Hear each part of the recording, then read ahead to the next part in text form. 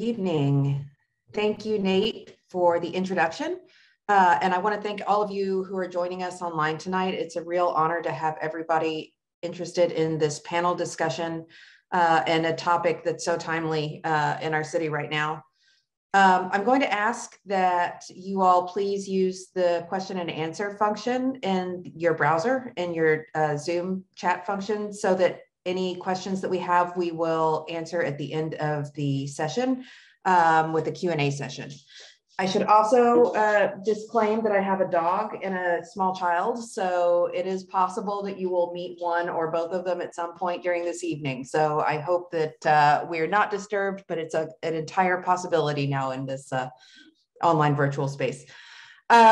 Nate, thank you so much for the introduction. I actually am going to get right into the panel tonight. I want to spend as much time as we can talking with our panelists, Bang Dang, Lawrence Agu, and Julia Lindgren. So I'm hoping that you have all had a chance to read their bios and the information that's gone out prior to this panel discussion.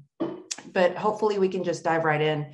I'm going to break this up into 4 sections. Rather than asking specific questions, we were chatting a little bit yesterday about how we should structure the topic here. And I'm here to say that none of us are advocating that we get rid of our single family homes. So if you were worried about that, you can log off. I think that you're safe for the time being. But I think that it's no secret that Dallas is changing really fast. And Lawrence is going to speak a little bit more about what's happening in the city. But the way our city looks is changing, and that's due to a variety of factors. So what we have always seen as a culture of single family homes is rapidly starting to shift.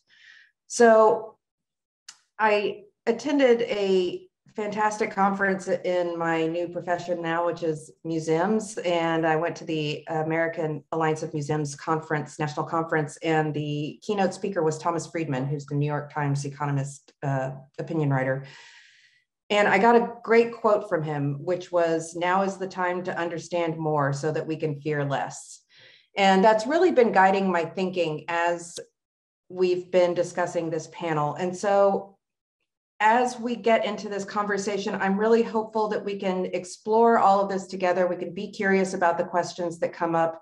We have an obligation to all live with each other and serve each other well. And so I'm just hoping that in understanding more about what's happening in our city, we can not be afraid about the changes that may come, and we can embrace whatever we need to do to coexist. So that's my spiel before we get started. So thank you, panelists, for joining us. If we can go ahead and get started with the history of land use and single family housing in Dallas. Lawrence, I'm going to have you sort of kick us off since you're with the city and you can give us a little bit of context here. All right, appreciate it. Thank you so much, Kate. And I think just kind of preface as being from the city, everyone's like, oh, you're from the city, so you're going to know everything about it and fix our problems. Well, that will kind of put us in a particular context that I'm in a particular team kind of focused on land use development, especially what's happening with Fort Dallas and our comprehensive plan update. So my comments will be kind of focused on that because that's what I know. When it comes down to specific types of housing policy, I can reference those particular departments and what we're doing there. So I just want to also just preface that beforehand. Kind of wish I was a professor like Bang Bang, just kind of to say whatever. I'm joking. So I think with what's happening on the land use side, kind of thinking about history, I'm not going to go from like what happened in the beginning from when John Neely Bromley founded the city in the 1940s to now, but I think there are some important pieces just to think about. So one, when development started to happen within the city, just kind of not fast forward, but going back at the time around the 1920s and 30s, it's important to note that what was happening federally in the city, just related to just equity in terms of race equity and that kind of issue, that overtone. That's important to note because at that time, when certain land use policies were being developed, there's a kind of overtone of separation of races in the city that was occurring. I think in the 30s, there was specific cases and kind of legislation passed that basically authorized separation of races in the city. So that's one piece to note that was happening during time.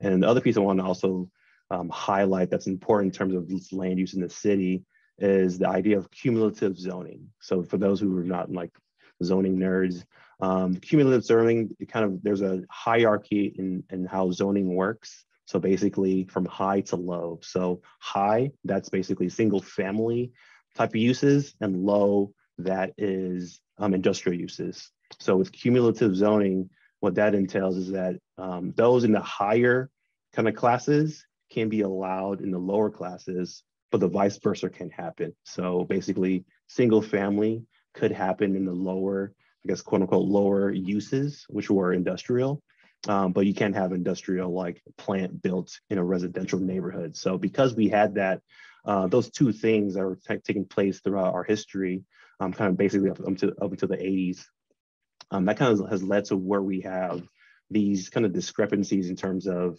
adjacencies with residential, with industrial, and all the other overtones with those happening racially in our city. Again, I'm not going to delve too much into the history, but that's the two pieces I wanted just to kind of leave with us. That was kind of leading to where we are now. And then fast forwarding to where we are doing with Fort Dallas and our comprehensive plan update. Currently, there isn't a future land use map that dictates where things need to go in the city. So with all the history that I just mentioned, and then the fact that we don't have a clear understanding of where land uses should go, that makes it difficult in terms of just knowing or predicting how the future should look like. So I guess with that, it's gonna kind of just pause in terms of that discussion, just as we kind of start to know about what's happened historically, and we can kind of start to put the pieces together in terms of our other panelists. Thanks, Lawrence. Before we move into talking a little bit about how the three of you, and I should mention Lawrence is with the city of Dallas, Bang is with Farandang, a private practice in Dallas, and Julia has worked with BC Workshop in Hester Street and is now teaching at the University of Texas at Arlington. So I forewent the formal introductions, but I should let everybody know who is with us. I know that we'll start to get into conversations that involve the word affordable, and especially in the context of affordable housing. So Julia, I was wondering if you or Lawrence could take a minute to just sort of lay out what we mean when we say affordable housing. Sure, I'll start, and then Lawrence, feel free to jump on in. I mean, affordable housing really in the context of the Dallas Metro is set largely in the way we talk about it in the city and planning by HUD, so Housing and Urban Development. So right now in the Dallas Metro area, affordable housing for a family of four is set at 89,000, I want to say. And so that's kind of 100% AMI. That's your average. So when we're talking about affordability, you'll hear 80% AMI, 60% AMI, 30% AMI, low affordability, or sorry, high affordability. We're talking about a percentage of that $89,000 number. And why that's important is because one, it's setting kind of the standard for housing vouchers, and then also housing subsidy. So actually, you know, it's a conversation we have with students all the time at UTA. It's something that we talk about all the time. And it always is interesting to me when you say, what does affordable housing mean to you? And I think folks' biases, you're really thinking about either folks that are houseless or folks that have large amounts of subsidy kind of coming into their life. And it's really not the case. It's really, we're talking about working families. And so I think there's been a real shift recently to kind of use working class housing, worker housing versus affordability. But I think, you know, becoming fluid and comfortable with both of those terms is certainly important as we go on. Yeah, I think to add to that, you mentioned that this preconceived notion of what that is. I'm glad you brought up AMI, the average median income, and how that kind of is part of the city's policy in terms of designating where and how these are also added. So I think there's kind of more like specific types of programs to kind of put affordable housing in new projects, but also there's naturally occurring affordable housing just based on where it is in the city. And I think both of those are affordable housing. So I think those two together, we want to make sure that we are kind of dispelling some of these notions about what it looks like. There's no look to affordable housing, or just making sure that the housing that we are providing can get to those particular individuals who fall into that particular bracket based on the city. So each city has their own particular bracket, and it's kind of from the top, from the federal level, state level, and kind of comes to the city, depending on who's approving what. But I'm glad that Linda mentioned that's kind of how we look at it. The city, there's a certain income bracket, and then based on percentage of that determines the type of affordability that we're offering in the city. And I think partially like why it becomes such a hot topic with single family, going back to what Lawrence was saying earlier about zoning, these decisions around exclusionary zoning or like really protecting single family neighborhoods and not allowing things like duplexes kind of in those spaces, it directly affects folks' ability to identify kind of where they're able to live, where they're able to move. And so it's a topic that is consistently linked, but not necessarily always the case. Right. Yeah, I was going to touch on that a little bit. Going back to the cumulative zoning, our practice does a multitude of housing typologies. And I wanted to comment on two things. It makes sense in the sense of where, you can put a single family house for some reason if you wanted to in an industrial zone, but obviously you can't put a factory in a single family zoned area. But I was wondering if there was any sort of thought in terms of experimenting with where if you're residential, and given that you take care of other parameters like parking the vehicle and everything, that you can have mixed residential, so that if you're in a single family zoned area, you could put a duplex, or you could put a single family in an ADU or something, because that has so many benefits in some ways, right? One, I think having done enough of these at the office, that there's a lot of creative solutions that are off the table when you are only able to do duplex or single family, etc. And I think in terms of the affordability, it also helps in that sense, because if there's if there's blocks and blocks of neighborhoods that are purely just single family, and they're always a certain square footage, there's a certain amount of people in the market that can't afford that neighborhood. But if there's a single family home on the same lot that you have a smaller unit that's slightly attached, that you could call it a duplex, then you can start to introduce other people who can perhaps live in that neighborhood. So that was just a thought based on some of the things that Lawrence and Julia mentioned earlier. And that drives so much of the way our country searches for homes these days, which is by school, by elementary school. And so that naturally starts to increase the diversity of the students. It starts to make the neighborhood more affordable. And I think that this is actually a really good segue into the second part of our talk, which is hearing a little bit from each of you about how you're thinking about single family typology in your work. And Bang, you had mentioned how you and Rizzy like to think about domesticity and migration patterns. And so I think based on what you were just talking about, that's a really good opening to start to talk about how you all think about these things in your work. Yeah, thanks, Kate. Well, first of all, thanks for having me. I feel like really Julia and Lawrence are the experts here. So I'm just kind of tagging along, but we try to think about that because it's important to what we do. But the first thing I'll say about that is we always have to be really careful at the office that you're not just spotting trends versus you're spotting something that's a little more long-term, because housing trends, whether in a very general sense or to even minute details of, what people like in terms of how they want to arrange program and space, those things come and go.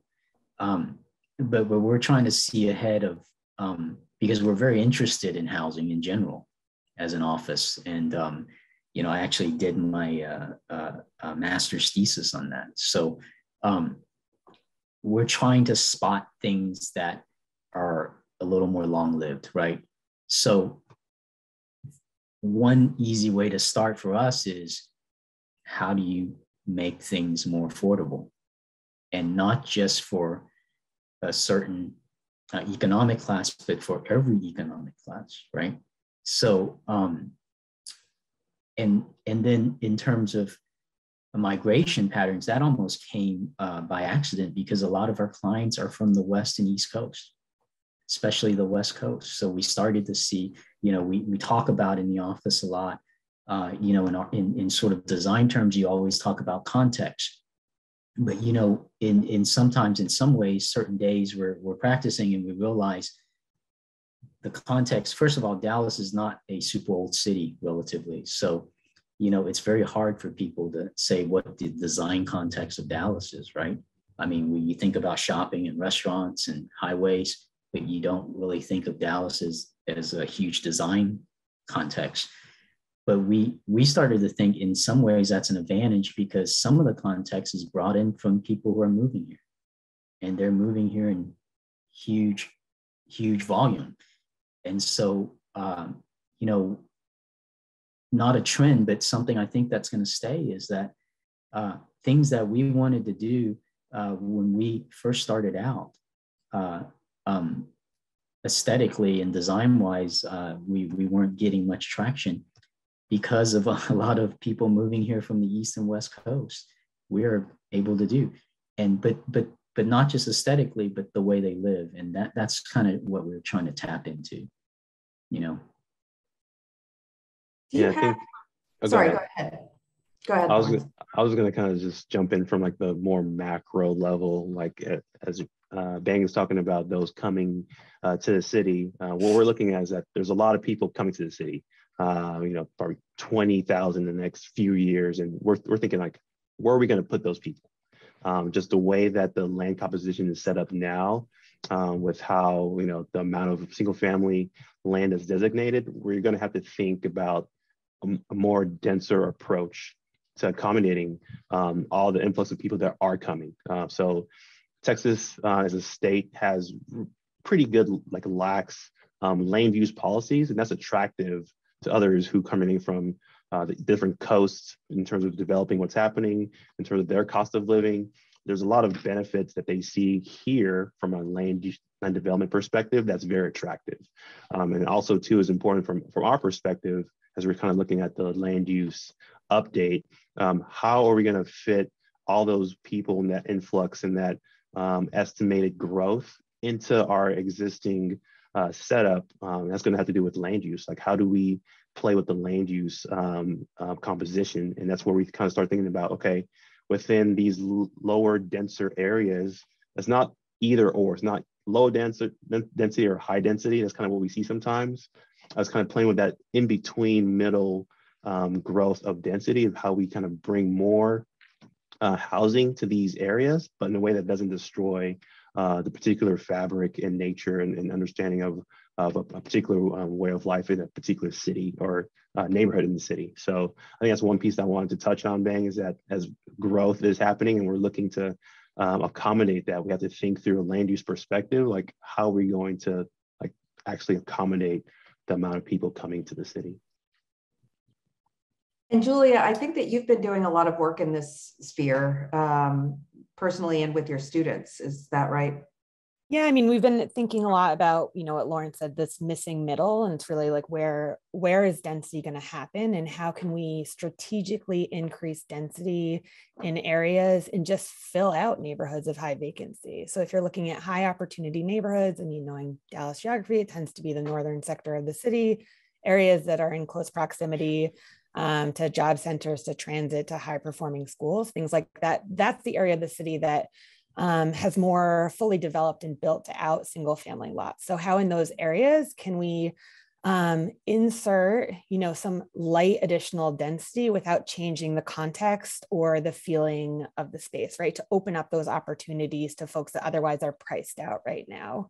And then conversely, how are we building out areas of the city that have really high vacancy rates? So southern sector, I think the last stat I saw is 18% of the city's buildable land is vacant. That's a huge number. So if we're just to see build out right now on all of the single family zoned lots in the city, that alone, I think, would get us to the density that we've been talking about at a city, which is 20,000 units, which is the number that's kind of been held by the city since 2018 anyways, as the guiding mark. I'm sure it's probably shifted a little bit with current context. But I think we're not talking about a drastic rehaul or the collision of, high density, high rises in single family. We're talking about gentle and intentional insertions. And then perhaps, thinking about the transition zones between single family neighborhoods where they do abut up to multifamily, and how can we kind of further densify those areas kind of as an interstitial zone. How has that work been received, generally speaking, as you've sort of begun to introduce it? I will say communities we've been working with in the southern sector, so areas where there's higher vacancy levels, they want to see lots filled, right? They want to see infill lots developed for single family, for duplexes. A lot of these older neighborhoods, to go back to kind of being what you were saying earlier, are actually great examples of middle medium density, like neighborhoods like Junius Heights and others. There's many that have grandfathered in duplexes or manor home style apartments, which is kind of, a single family that might have been converted into 4 units. And so I think learning from some of the context that is already in some of these places is being well received by those neighborhoods. And then I think there's other neighborhoods that have more hesitancy, and even just as a citizen participating in community meetings in my neighborhood, you hear a lot about concerns about traffic patterns and increased cars. And I do kind of wonder if we're all understanding, like, what are we saying when we say increased density for a lot of the residential zoning that we have right now in the city? It's actually a pretty healthy density. So I think we can look to some areas within our own context for guiding cues. Right. I love the fact that you brought transportation into the mix. I think land use and transportation, they're kind of tied to the hip, I think. And it's important as we think about city of Dallas. We have this unique thing called DART. We have transit in the city. And I think as we start to think about kind of these specific either focus areas throughout the city that could increase density, these transit nodes that we have populated throughout the city, those are prime areas to think about, increasing that density. Because when you think about just from an efficiency standpoint, the way that the city is set up, whenever you do have denser type of development along transit nodes, that just makes kind of serving that population just more efficient, the way it is with transportation and connecting with single family. From a transportation perspective, just talk to our engineers, they'll say that's not the most efficient way of serving the population. And if we're going to be serving an increased population, we also need to start looking at how transportation, transit kind of ties into the land use composition that we're looking to update and tweak throughout the city. I mean, like, that makes me think of incentives, right? Like incentives, certainly like transit oriented development is a thing we talk about. So incentives there, you might, if you're building in proximity to a transit hub, you might get a forego or a variance on the parking requirements, right? And I think in some of the neighborhoods that are more densely built out, higher opportunity, we have to kind of think about what are the incentives to get higher density in those areas that aren't going to necessarily be driven by the market alone, right? Because the market, we know, is producing a certain trajectory. And so given fair housing and some of the context around equitable housing that we're required by law to do, I think we need to start thinking about how are we incentivizing development in these areas where it's not just going to naturally occur.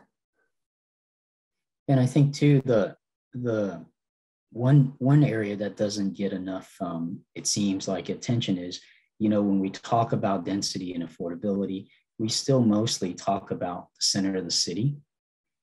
But we don't talk about, the continued growth of pushing outwards still. And I'd be curious, Lawrence and Julia, if you've done some research on this, but, COVID aside, it seemed like there were a decade where people were moving back to the center of the city, right? Things like West Village, Mockingbird Station started to pop up. And there was this wave of duplexes and triplexes in East Dallas. But at the same time, we forget that even though that's happening, other folks are still more than the folks moving back to the city. Other folks are still pushing further out, right? South Lake, McKinney, Allen. And is that just, I'm asking a question. I don't know. Is that trend going to continue? Or is that something that we say, hey, that's the suburbs. We're going to worry about this kind of radius here. And, we're going to infill and insert, or I'm always curious because, we do work out in the burbs and we do work in East Dallas. So before either of you answers that question, there is a question that popped up that I think is somewhat relevant to this, asking about the amount of PDs that are in the neighborhood in Dallas that make it very difficult to do exactly what we're discussing. And so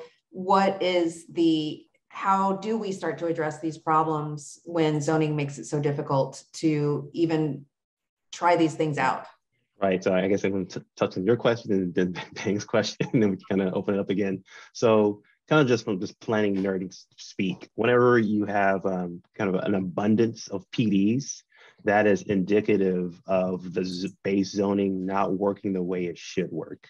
So if there isn't a base category zoning that kind of just fits in the particular development you're trying to do, then the default is to go to basically a PD to kind of make that work. So in the city of Dallas, that is an issue that we know about in terms of how do we reform our zoning code to be able to be more adaptable and predictable to development that comes in. So I think the amount of PDs in our city is maybe I don't speak out of term because I'm not the current planner, but it's more than like 20%. It's a lot of land dedicated to PDs. And sorry, a PD is a planned development district. I'm sorry, thanks for using all these terms and acronyms and stuff. Sorry to anybody who is not. No, exactly. So typically cities are kind of made up of a suite of zoning categories. And just from some knowledge, zoning is basically the policing and enforcement tool to ensure or kind of implement land use vision. So typically how it works, a city comes up with a vision for their land use called a comprehensive plan. And from that particular plan document, that's not a policing tool, but that's the vision from the city. From that, zoning categories are developed to basically enforce and police that vision into our built environment. So whenever that particular zoning code isn't written well, or it doesn't allow for either flexibility or kind of getting to that development that needs to be done, then a PD, a planned development district, PD, a planned district, whatever you want to call it, is then used to kind of like create what that idea is. So that's kind of what's one piece to what you talked about, Kate, is that this PDs are in abundance in the city of Dallas, just because I think our zoning code needs an update. And hopefully that's kind of the process with Fort Dallas, is to kind of get that clear vision. And then from that clear vision, we can kind of get a clear way of how do we now implement that vision into what we're looking at in the city. And then Bang, is going to remind me of the particular piece you're talking about related to your question. I think you said something about, just remind me of your question again. Do we just do we include conversations about the suburbs continuing to push out? Yeah. Okay. Yeah. And I think it's interesting to kind of put that all together, because I know we're looking just at the city of Dallas, but the city of Dallas, this region works together. It's kind of this mega city and this mega anomaly of how development happens. So I think people all over, depending on the density, still want connectivity. They want to be able to access certain amenities. If you're talking about South Lake, if you're talking about these other districts that are cities are less dense, I think at the end of the day, they kind of want to be able to be connected and to these other amenities. So that's the piece that we have in our back of our mind, is that we want to make sure we allow different densities, but still connectivity as we do that. So I think that's the one piece that came to mind, is that connectivity is what kind of connects the dots in terms of the development happening in different scales. But I'll just stop there, because I can keep going for a while on that one. I mean, I think nationally, like the Pew just put out a study, I think nationally suburbs are growing at like a far higher rate. I think it's like 56% of everyone lives in a, sorry, suburb, not city. Did I say city? Suburbs are growing at the fastest rate. And so I think that trend it's going to continue. And I think we can start to think about Dallas. I mean, it is a suburban pattern city. And so I think strategies that we're applying to suburbs and the way we're thinking about those could also apply to Dallas neighborhoods.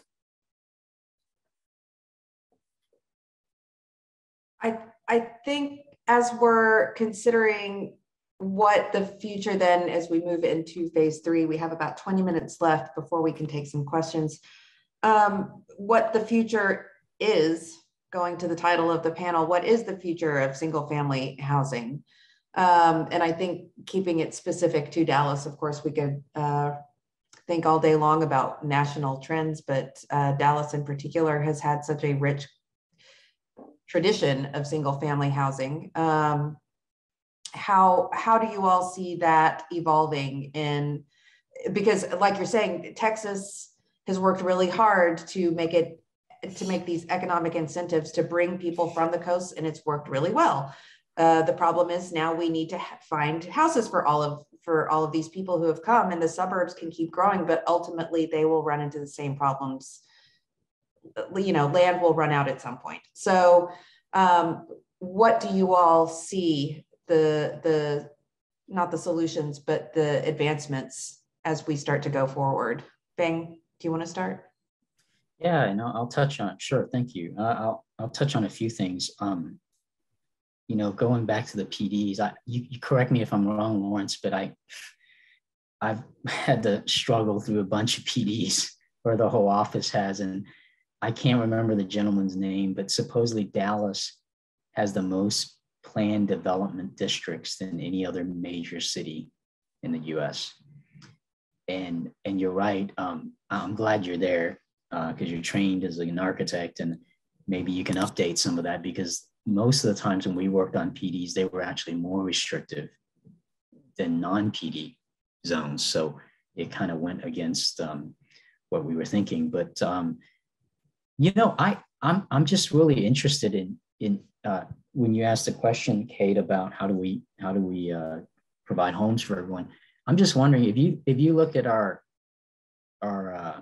neighboring city, Houston, which a big part of it has no zoning at all, and I'm not sure I'm advocating that. But what if we don't talk about domesticity in terms of duplexes, triplexes, multifamily, fee simple, condos versus townhomes? What if we just have a residential zoning? And there's other things, other parameters. For instance, I think scale is more important than how many units I put on a lot, because scale affects my neighbor, right? My neighbor who's a one-story little house doesn't want me to put a 3-story next to him or her.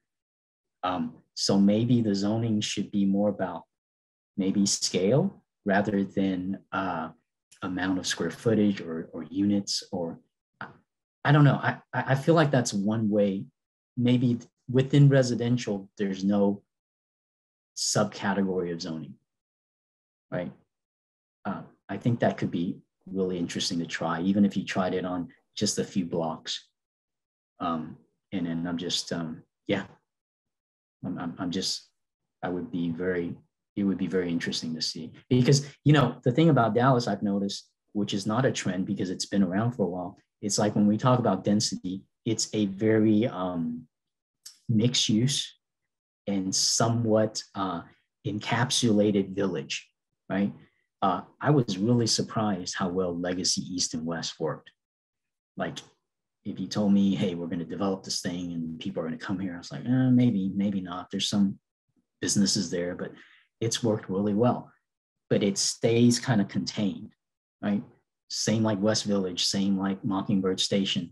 And so we have these kind of villages of dense communities, but I think it would be more interesting, like Julia said, if you were able to insert them like little dots everywhere and see what happens, right? Organically almost. Julia, do you want to follow that up? Yeah, I mean, like we said, kind of starting this off as a premise, I don't think that the future of Dallas single family housing is going to look drastically different. Like in my mind, we see neighborhoods built out to higher density that are currently far under their build out requirement.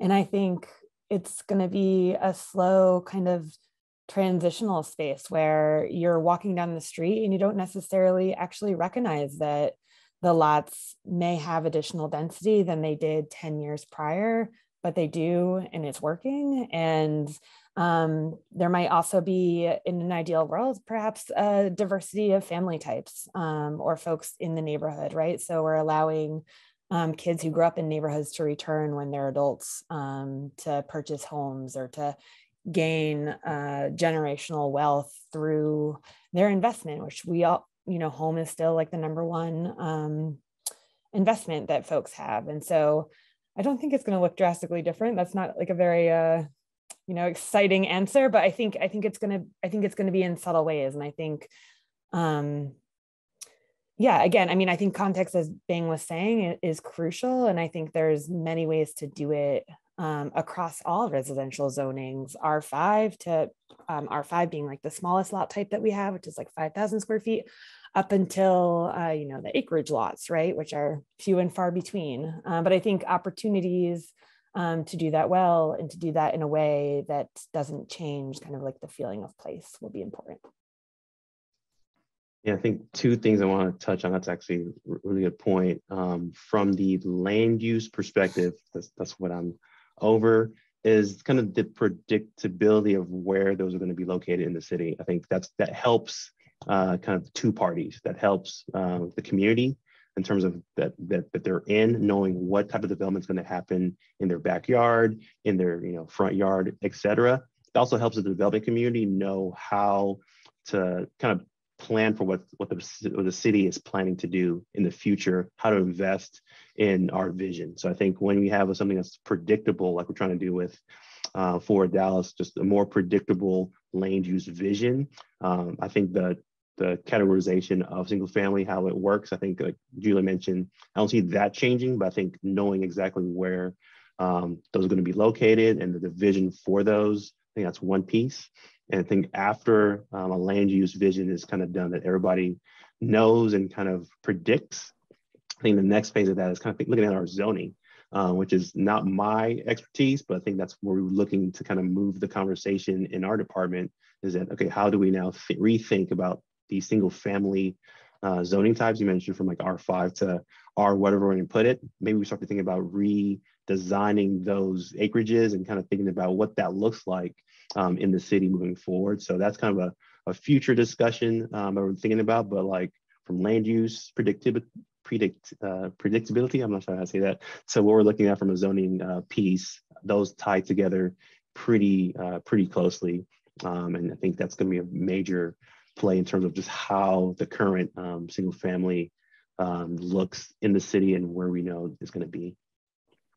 One thing to add to that would be, I would expand that to PDs as well. I think PDs probably are the areas of the city that are least regulated or the most deal driven. And so how can we kind of standardize what PDs are doing? It's an ask of the city. So what is the city getting in return? And I think that there are some creative opportunities there that neighborhoods can really request and demand. Yeah, I think it's a great conversation that the city is starting to really dive into and think about and have especially concerning the PDs and the developers, and how everybody can get something that's mutually beneficial instead of seeing some of the patterns that we've seen so far. So I'm so glad, Lawrence, that you're there doing this work, because it's important. We have just a few more minutes before we take a few questions. And I just want to encourage you, if you have a question, to please put it in the Q&A box instead of the chat box. There's a little Q&A button at the bottom of your screen where you can ask questions, and we'll try to get to a couple of them before we end the night. But because I'm going to maybe falsely assume, but I'm going to assume that the majority of our attendees this evening are probably architects or in the architectural realm.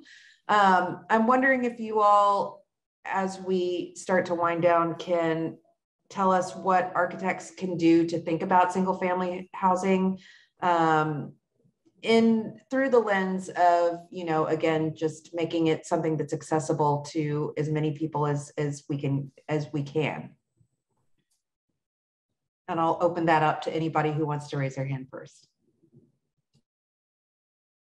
Maybe I'll start. I think from the university perspective, I think the more architects, kind of like Lawrence is a great example, the more architects are trained in urban policy, I think the better our cities will be moving forward. So I think kind of integrating urban planning with architecture, Kappa here at UTA, not to give a plug, but did that many years ago, right? So we're all under one college umbrella. And I think there is additional opportunities for collaboration in the university space that can then drive kind of into the field of practice in architecture. And then also, perhaps the obvious, but as architects, we're also citizens. And so I think not just, running for office and things like that, but actually engaging in conversations with our neighbors. And I think that's where these topics are really understood and we understand one another. And so I think, both getting involved locally, but also just having conversations with neighbors and kind of sharing the knowledge,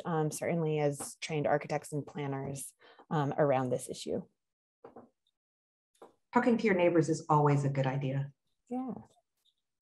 Piggyback on Julia's comment, but also add that having architects like Lawrence work in leadership roles in the city of Dallas helps. Having someone do the PDs on the other side helps. I think for architects, if we're going to be honest about this, developers make a lot of decisions. Big time decisions. And I think for architects who choose to work with developers, just like teaching in the classroom, it's talking about value of things that one may not get as much value if you reduce your square footage, but you may get value elsewhere, right? Maybe you can sell for more dollars per square foot because of the fact you have no green space, or you fit in the neighborhood better, or you attract a certain type of tenant.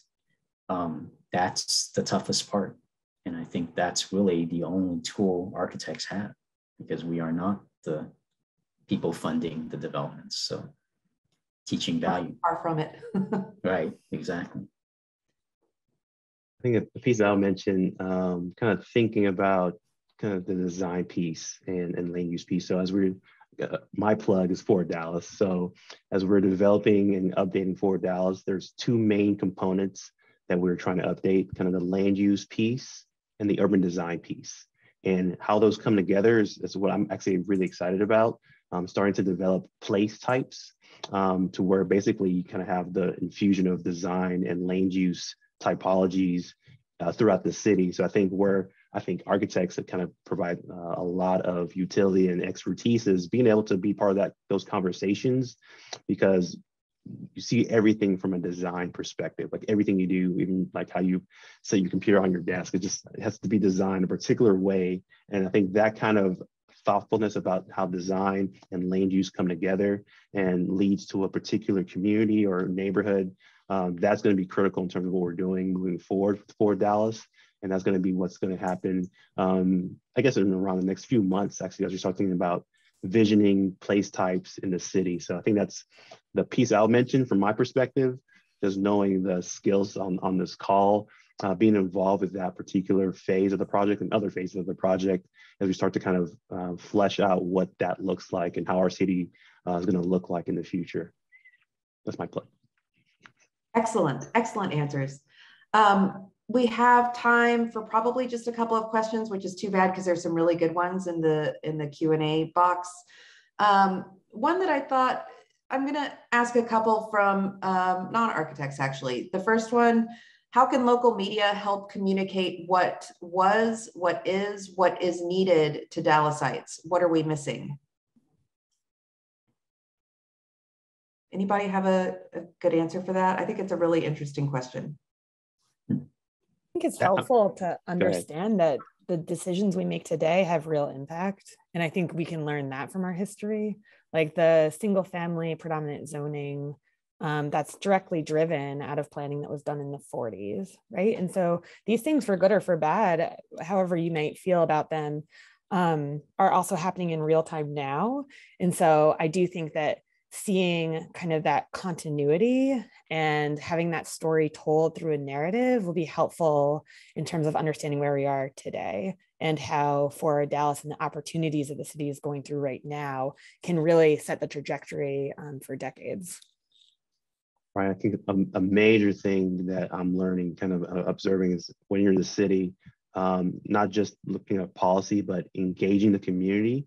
One, listening to what they have to say about their area, and then also two, having other people listen to what they're telling you. So just got this idea of storytelling. It's so huge. So we love to be able to connect other communities just to learn what is happening. That way that we kind of actually grow together. There's diversity in that type of storytelling, and we love that. So I think in terms of partnership with media, we want to be able to tell stories from other neighborhoods, in different ways through virtual means, media, television.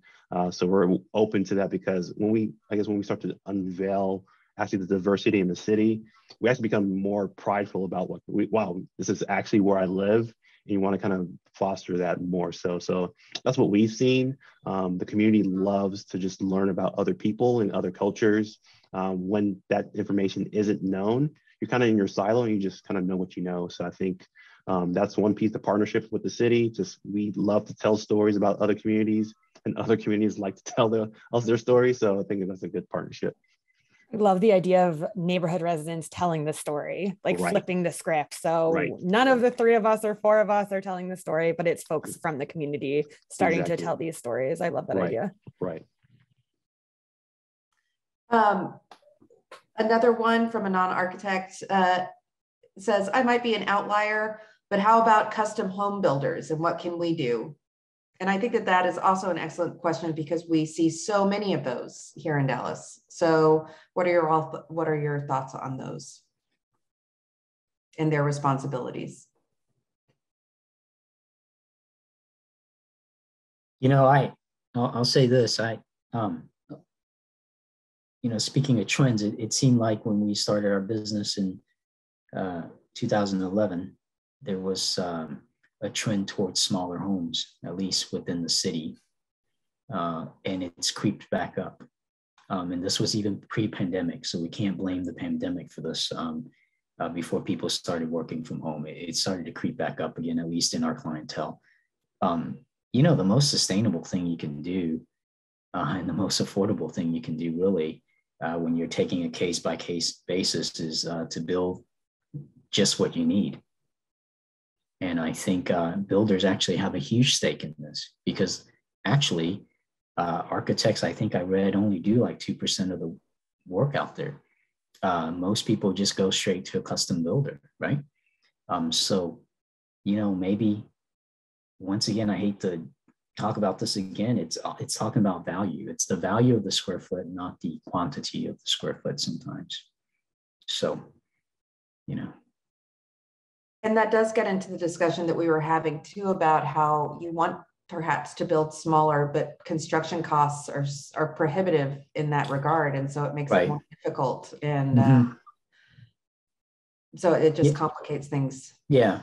But usually, Kate, when we've seen that is when you go really small, so like 1,000 square feet or something. So usually if you're still in the range of what one would typically think of as a single family home, that difference is not too great. You can still manage, but it's just really telling people, you just don't need that big of a home, honestly.